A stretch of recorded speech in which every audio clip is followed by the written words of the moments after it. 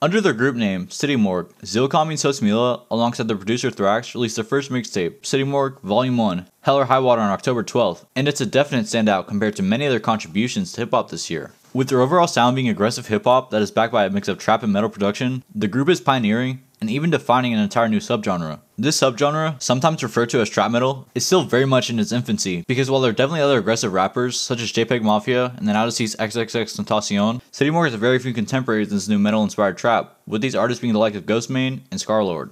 The fact that City Morgue has been given the opportunity to lead trap metal has not come out of nowhere, because they've definitely had a very interesting come-up. City Morgue's come-up begins with ZillaKami, due to the fact that he originally entered hip-hop as a ghostwriter for 6ix9ine. He was first brought on by Righteous P, the CEO of Akari Ultra, which is City Morgue's label. He was a ghostwriter for 6ix9ine and had childhood connections to ZillaKami. On No Jumper about his writing style for 6ix9ine, he said this. I was writing songs where it should have been two people. I would write like back and forth, and I would put it together, and I'd be like, this would be better if one person was talking gangster shit and then one person was talking cryptic shit and then gangster shit and like a back and forth. I was like, I have to rap this other part. The sheer fact that he was writing for a feature allowed for ZillaKami to make his musical debut on the 6ix9ine track titled Yokai on June 26, 2016 as a feature. The track was definitely a great debut for ZillaKami, with him utilizing his now solidified aggressive style, even if then in its early stages. Pop your back, I came up in the game, was really doing it. Pop your back, I came up in the game, was really shooting it. Boot split, split the split, release the piss. Scream out, honey, get the kids. Scream out, homie, jump the prison. Just 2 months later, the pair would come together again to release Hellsing Station, which was led by ZillaKami, with 6ix9ine acting as a feature. This would turn out to be the pair's last track because of a still unsolved feud. But I think it's important to take a further look at these tracks because in retrospect, they're defining for trap metal as a genre and 6ix9ine and ZillaKami as artists. In both Hellsing Station and Yokai, it's easy to tell that 6ix9ine was actively trying to match ZillaKami's sound. This comparison is valid, because after their creative split, the pair went into complete opposite directions stylistically, with 6ix9ine chasing a more pop-oriented sound that essentially facilitated his explosion in the mainstream, while ZillaKami stuck to his metal influence, allowing for his development to a completely unique sound that has led to City Morgue's gradual rise. After ZillaKami and 6ix9ine's feud, ZillaKami would take a hiatus from June 2016 until February 5, 2017, when he would release the track Go, with Bell Bonds and SosMula acting as features. This would be SosMula and ZillaKami's first track together after Righteous P, who worked at SosMula's mother's tattoo shop, connected the pair the day SosMula was released after being in jail for 15 months. After another single from the pair, Baggage Patch Kids, they would go on to release Yucca Mouth on February 21st, with this track being produced by THRAXX, finally cementing the group as City Morgue.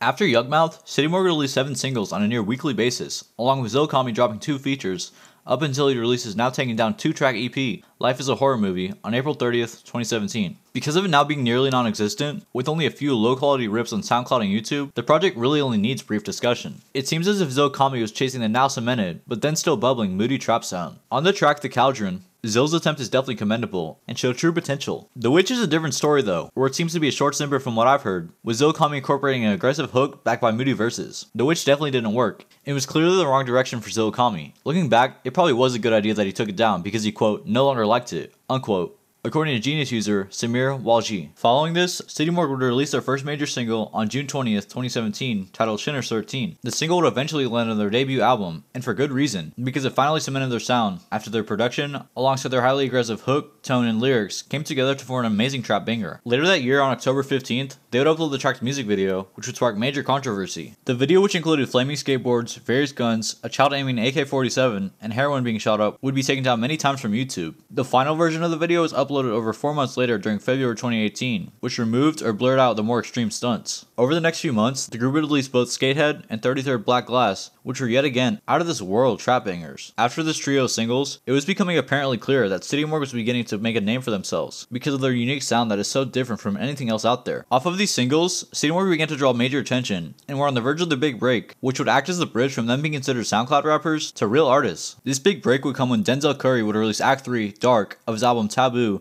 on July 27, 2018, which features ZillaKami and JPEG Mafia on the track Vengeance. Vengeance is hands down one of my favorite tracks of the year, because although it's a banger, as a collaboration, it functions as a showcase of the up-and-comers that are soon going to break out of the underground and make real names for themselves. Because of the success of this track, it was announced on August 17th that City Morgue would be the opening acts on the North American Taboo Tour. Seemingly as a way to capitalize off of the hype for Vengeance, City Morgue surprise released a 3-track EP titled Be Patient. While Be Patient was the leftovers for what would become Hell or High Water, it definitely had fans from their following and those whose interests were sparked off Vengeance's attention. With a 5-minute runtime, Be Patient did what it set out to do by keeping the fans' patience intact for the next 2 months. On October 12th, City Morgue released their debut mixtape, City Morgue Volume 1, Hell or High Water. This project is 14 tracks long for a 33-minute runtime, and was accompanied by their previously released singles, Schindler's 13, 33rd Black Glass, and Skatehead, as the closing tracks for the album. In my opinion, this album deserves praise, because it's finally a true commercial showcase of what trap metal has to offer for the scene. In a general consensus, fans could agree that Zill and So showed amazing consistency for their sound, but some fans and reviewers alike see this as weakness. Anthony Fantano, who gave Hell or High Water a 6 out of 10, said this: "It feels like these two are